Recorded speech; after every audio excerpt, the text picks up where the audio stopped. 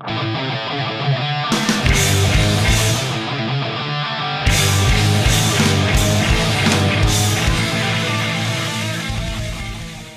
mean, you've been around, how long have you been around now? 5 years.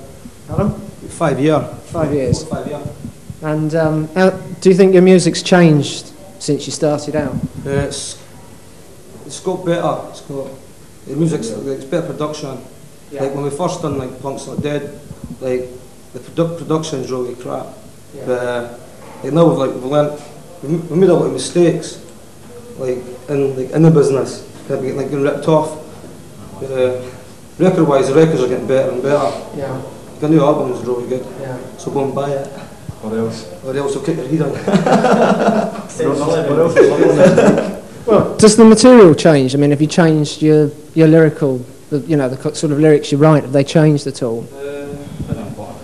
Some of the songs are, but we're not a political band. Like we're not into politics. Yeah. I mean, like a lot of bands are into like preaching politics. That's why you're shagging brothers and drinking beer now. we just write songs of everyday life, what affects us, and what's true experiences. Well, what do you think about the punks that first started out? You know, like the Clash and the Sex Pistols. I mean, really. We're short of money. You're short of money. And they're not. That's the thing, isn't it? You see, when punk first started out, it was. It was going to be for the kids, and it was all going to be the kids. And then you got the Clash playing these big stadiums in America and earning 250 grand for doing it. I mean, what do you think about how punk's going now? Can't make money nowadays. What? Can't make a lot of money punk nowadays. It's sort of different to the new stuff, though. Those. Sorry? It's sort of different to the new bands. They were the bands who started it. So I mean, they've progressed musically. They've gone on to do their own thing. Because there was no punk before they started, it was just sort of Stones and all. A lot of the punks is really boring, a lot of it's just total noise. Yeah. A lot of bands are shit. There's a lot of shite bands going on. I don't know what to start conflict. I mean, used to be a band called Extra, they were pretty shit. Oh, fucking. Well, what do you think about the image that punk has now? I mean, like you're a skinhead, and that has quite yes, that's you, I'm afraid to say so. I mean, they have. Skinheads have a sort of fairly violent image. I mean, do you see yourselves as being fairly violent as a band or not? Depends what you mean by fairly violent. Oh, I mean... Fairly violent. What do you mean? What do you mean? Well, gigs in it? Well, like, for instance, the thing that developed in Southall as a result of that Foreskins gig there. I do agree with that, and I like the Blacks have got a lot to do with that. Yeah. I mean, like, a lot of people, like skinheads just you stand in the corner picking his nose and you get arrested for assault. I mean, it's like papers like the Sun. They go about saying like they put wee bits in the paper about skinheads and that, so people read it, believe it. A lot of skinheads are okay. Yeah. 90% skinheads. So what we'd like to know is what do you think punk's about then? If it's not just You get other punks saying, you're not a punk because you're into crass and you're not a punk because you're into exploiting. I mean, like, punk hasn't got any fucking, like, set down rules or anything. It's just doing what you want. I mean, like, you fucking... It doesn't matter what the fuck you wear either.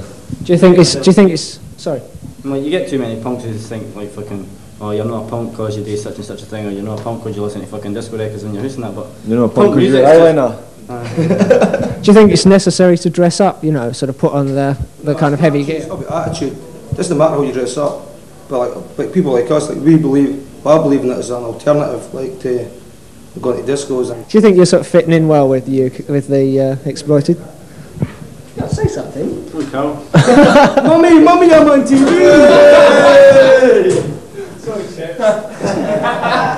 How do you think you're fitting in with the Exploited, who are supposed to be one of the premier punk bands around? Oh, sorry, the premier punk band. How do you think you're going to fit in this high sort of star environment you're in now? Not a clue. No, fit in all right. Don't ask him difficult questions. His name is Karl. I mean, he was that right when he first came doing, like, Was he? First came doing that, he just fucking wore this big, red, stupid Anarcho and that. I'll leave him like How did you get into the band? Where's he gone? How did you get into the band? For an ad in Sounds. An ad in Sounds, so I just phoned him up. Sorry? I just went down, I just phoned him up and went up for an audition, should be.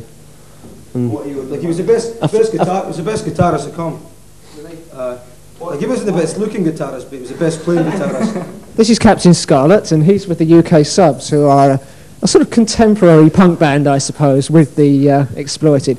What do you think of the UK, of the Exploited? The Exploited, I think they're well, the best thing about the Exploited, they go on the original idea of punk, and they like loads of people slag them off, like they've all got Mohicans and they play as fast as they can. But they give you a 5. No, the original idea they punk. They're the only punk band that's stuck true to the original ideal of punk. And they play as fast as they can, and they're like, there's loads of bands, right, that think they can only play 3 chords, right? Yeah. And that they play as fast as they can, right? But the Exploited, they're like one of the fastest bands, and they're like one of the better ones. Can you tell us how record companies sort of treat punk bands? I mean, do they get a fair deal from record companies? Well, we first started, we signed a really bad publishing deal and a record deal. We just got ripped off. Like we're due £10,000 and we'll never see a penny yet. But there's a lot of the independent labels just rip all the bands off. And I've told a few punk bands not to sign to labels unless you get a lawyer to check the contract out. So the indie scene is sort of pretty. It's taking your money, is it? Well, no, they take the band's money. Like they never. Well, they take the band's money because they never give the bands any money whatsoever. But the only record company we've met was Secret, and we got good money off Secret. But the reason we left Secret was because they wanted me to change like the music of the band, like more commercial. What about touring? How do you get on with the venues? I mean, do you get good deals from the venues? We must be one of the worst bands for getting gigs because like there's hardly anywhere we can play now. Because like the last time we played in Scotland was 2 years ago because like nobody will touch us. Would you like to sign to a major record label? Tough. It all depends on. It's tough to depend on what label it was. But Let's say, suppose CBS came along tomorrow or Warner Brothers and said, "We want the Exploited." What would you say? How much? How much? How much will you pay me? Money. What about your fans, your audience? I mean, do you think they're good for audience? Yeah. Most of the people follow bands about. They're right into the bands. And like I let the bands appreciate the fact because we get quite a few people follow us about, and we appreciate that they travel that way. Do you write to your, do you write back to your people? Well, we used to get like hundreds of letters at Secret, and we used to leave it up to them to fucking send like information sheets and that up. But half the time they never done it. So now we're going to do it ourselves. Charity. But they must send £5.